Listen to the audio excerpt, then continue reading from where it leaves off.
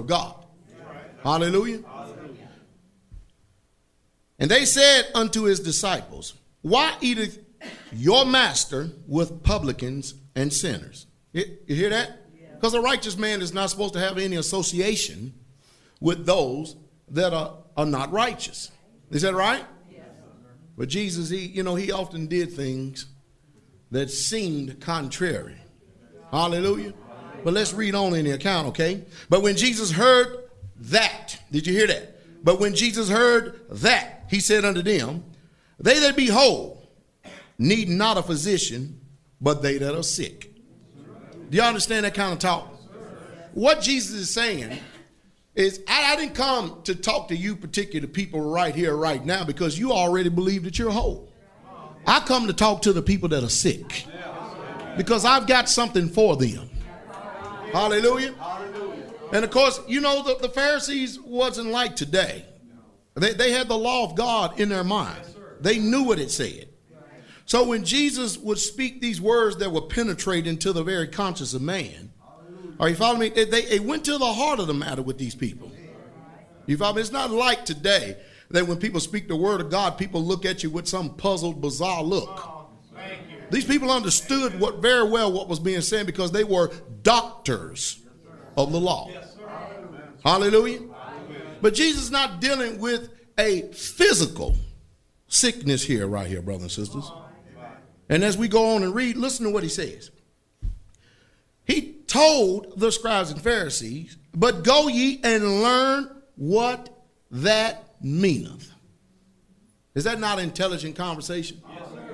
He told them, you go do something.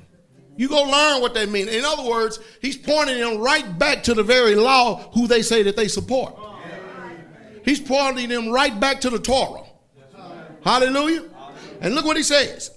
He says, and I will have mercy and not sacrifice. For I am not come to call the righteous, but sinners to repentance. What beautiful words it is, huh? You see, because only someone who know their condition, their depraved condition, they're the only ones know that they need a physician. When someone is sick, they know they need somebody to heal them. But when someone who think that they're not sick, yet they are sick, they don't need a physician.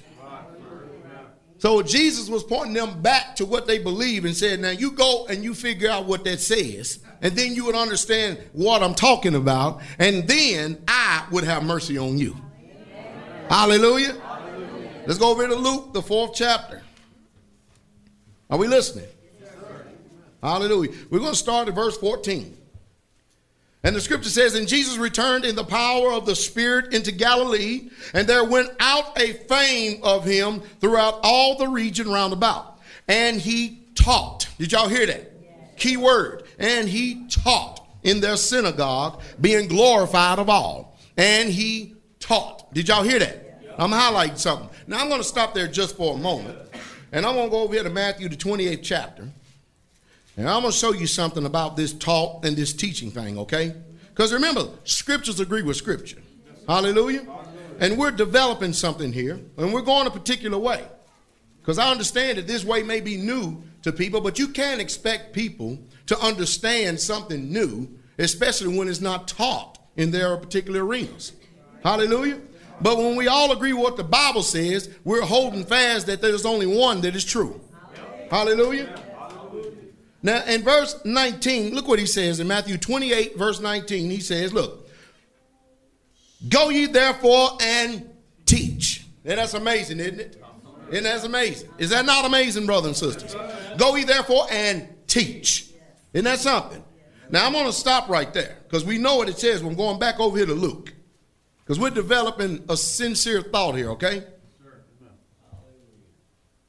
15th verse of Luke 4, and he taught in their synagogues, being glorified of all. Is that right?